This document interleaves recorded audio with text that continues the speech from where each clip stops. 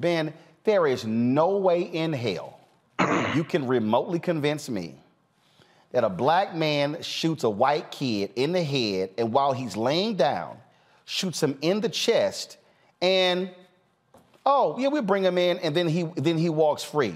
There is no way that happens. The only reason this man is charged today is because this story has gone national and folks have been protesting in that neighborhood. You're absolutely correct, Roland Martin. It was the national outrage, the advocacy on Attorney Merritt and our legal teams like bombarding the prosecutor, having people call them and say, how is it acceptable that a black 17-year-old presses the doorbell and the white owner of the home shoot him in the head and then shoots him a second time, as you said, Roland, while he's on the ground and had his arm not been there, we might not be talking about a miracle that saved Ralph Ural's life. And so this is asinine for them to even hold it for this long, because it could have been a FedEx worker, an Amazon worker, Roland, and they simply go press the doorbell and their profile and shot in the head because a white person feels threatened. Because, you know, they always talk about stand your ground and castle doctrine. And the final point I think is germane here, Roland Martin, is it harkens back to Trayvon, where his killer got to sleep in his bed at night. And even closer to present, Ahmaud Arbery, where they saw the video. The police saw the video and still accepted the white shooter's word for it and let them go home and sleep in their beds. So we know it's nothing new. What they're doing is two justice systems in America, one for black America and another for white America. Ben, this reminds me of the case out of Michigan, 2014, where a 14-year-old Brennan Walker was shot by Jeffrey Ziegler, a retired firefighter, after Walker missed the bus and knocked on Ziegler's door. Ziegler only received 10 years in prison for assault with an attempt to commit murder. They actually, earlier this year, granted him parole from prison.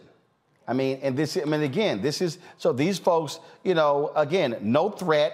Is that like Jarl, or even in the case with Ziegler? I mean, he wasn't sitting here trying to steal anything. I mean, these folks come out of their house, shoot first. And you saw the video we're playing right there, where Ziegler comes out with a shotgun, and it's only because that kid is only alive.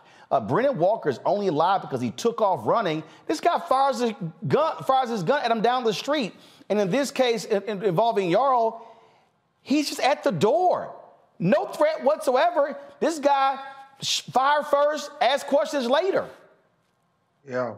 And you hit it right on the point, Roland Martin. We've been talking about this conversation now for 20 years because you always cover these matters. And I love how you remind us of the historical nature of it, since they're trying to outlaw teaching black history in the schools. We got to have programs that remind us about the past black history and the not so past black history, because all of it is relevant. Because if we forget about Trayvon, we forget about Ahmaud Arbery, we forget about Ziegler shooting at that young man in Michigan, then they act like, well, this is novel. This is something new, and we can justify this Andrew Lester shooting 16-year-old Ralph Ural in the head because he felt in fear of his life.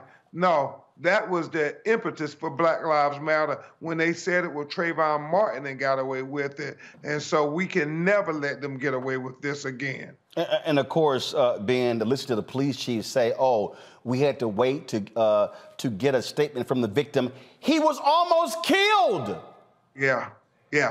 And Roland, what's so asinine about that is if he would have died, are you telling me you could have not arrested the shooter because you couldn't take a statement from him?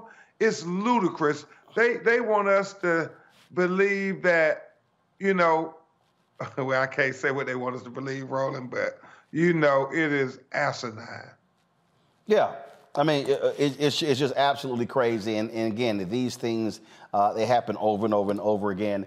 Ben, the GoFundMe originally was $750,000. It raised to $1.5 million. They've already raised about $1.3 million.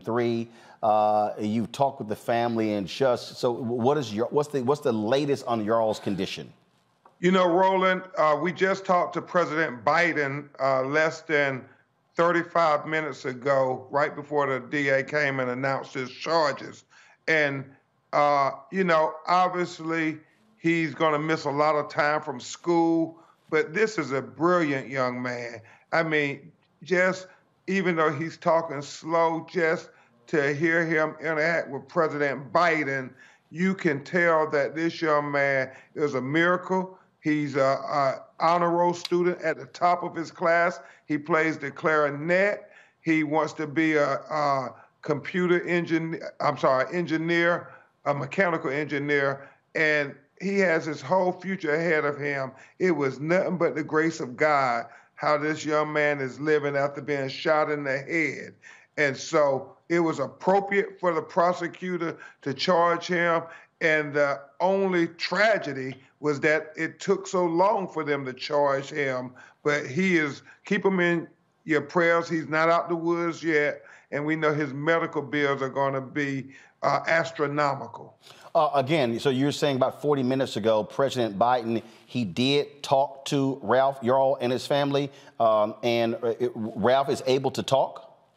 Ralph was able to talk and try to answer his questions best he could. But even in a slow, slurred voice, you heard how brilliant Ralph Jarl was. He is an exceptional young person. All right. And so, Ben, first of all, that phone call, how long was the phone call with President Biden? About 20 to 25 minutes. And so you're getting breaking news because I don't even know if the White House has put it out yet that President Biden talked to him, his mother, his aunt, and Ralph, and other people were in the room. And so the president phoned the family, talked with Ralph Jarl and his family for about 20 to 25 minutes today. That was about 40 or so minutes ago. And Ralph was able to communicate with the president. He was. He called my cell phone, and I then passed him through to the family. And he said when Ralph gets well and everything, he welcomes him to visit the White House. Okay. Ben Crump, we surely appreciate it. Thank you so very much with that latest news.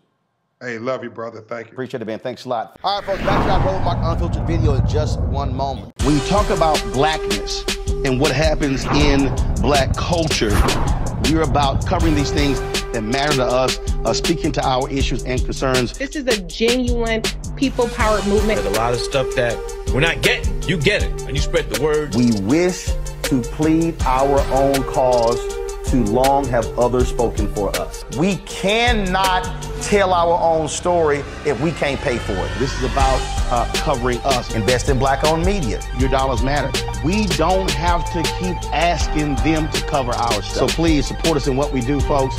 We want to hit 2,000 people, $50 this month, raise $100,000. We're behind 100,000, so we want to hit that. Y'all money makes this possible.